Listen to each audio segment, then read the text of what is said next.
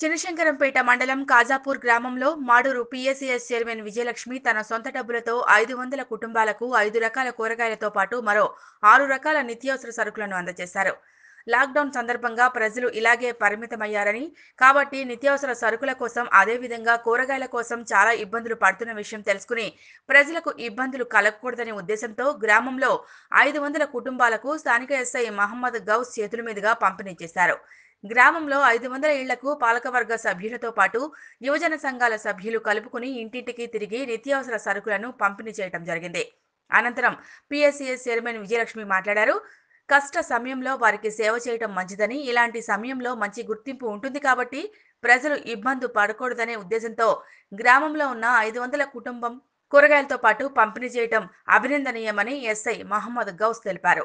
కేంద్ర రాష్ట్ర ప్రభుత్వాలు లాక్డౌన్ పాటించడంతో ప్రజలు ఎవరు కూడా రోడ్లపైకి రావద్దని, అత్యవసర సమయంలో నిత్యావసర సరుకుల కోసం ఒక ఇంటి నుండి ఒక వ్యక్తి మాత్రమే వచ్చి తీసుకువెళ్లాలని, అదేవిధంగా ప్రతి ఒక్క వ్యక్తి తప్పనిసరిగా మాస్క్ ధరించాలని వారు అన్నారు.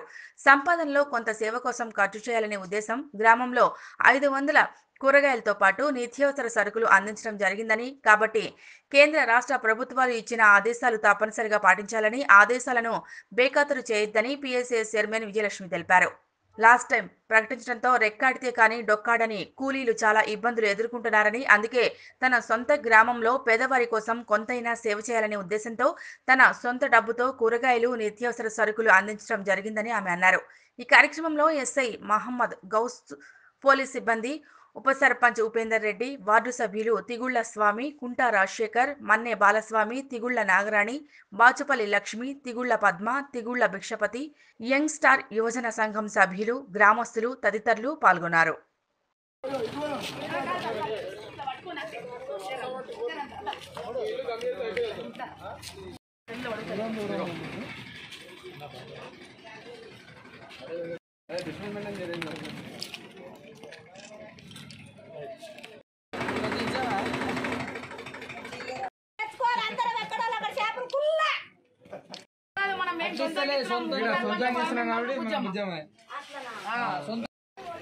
కాజాపూర్ గ్రామంలో నిజంగా మా గ్రామంలో చాలామంది నిరుపేదలు ఉన్నారు. రెక్కాడితేనే డొక్కాడని కుటుంబాలు ఉన్నాయి. ఒక నెల రోజుల నుంచి వాళ్ళు ఎలాంటి కూలీ లేకుండా వాళ్ళు కూరగాయలు తెచ్చుకోవాలంటే అటు రామంపేట పోవాలి, ఇటు శంకరంపేట పోవాలి. ఇటు పోయినా 10 కిలోమీటర్ల దూరం ఉందంటే 10 గంటల వరకు అక్కడ పోలీసు వాళ్ళు రాణిస్తలేరు, ఇక్కడ మార్కెట్లు ఉంటలేవు.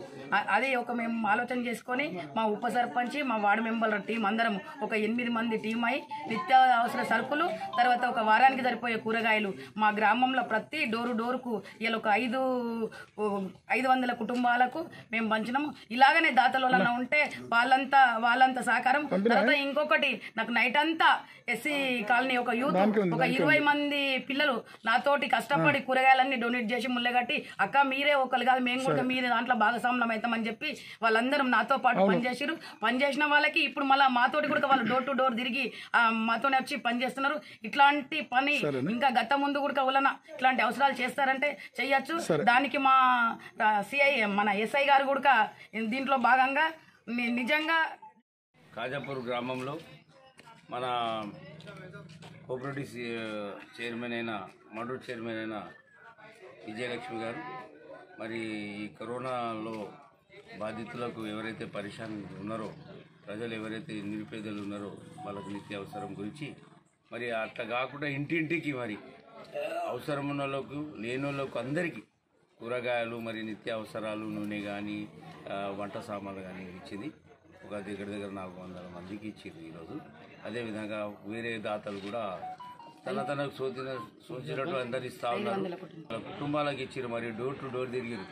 ఆమె ఉద్దేశం ఏమంటే సోషల్ డిస్టెన్స్ మెయింటైన్ చేయాలనే ఉద్దేశంతో ఆమె తమ బృందాన్ని తీసుకుపోయి డోర్ టు డోర్ ఇస్తున్నది. కాబట్టి ఇటువంటి కార్యక్రమం అందరు చేయవలసిందిగా కోరుచున్నాము. మన దగ్గర ఎన్ని డబ్బులు ఉన్నాయి ఎవరు లెక్క పెట్టరు. మనుషులకు బాధలు ఉన్నప్పుడు, వాళ్ళకి కష్టాలు ఉన్నప్పుడు వాళ్ళకు ఆదుకోవడం చాలా పెద్దది. అది పెద్ద మనసులో చేస్తారు. మంచి దాతలు ఇంకా ముంగటికి వచ్చి మరి నిరుపేదలు చాలా పరేషాన్ ఉన్నారు, కూలీ పని చేసుకునేటోళ్ళు ఉన్నారు. అదేవిధంగా వలసకు వచ్చిన కూలీ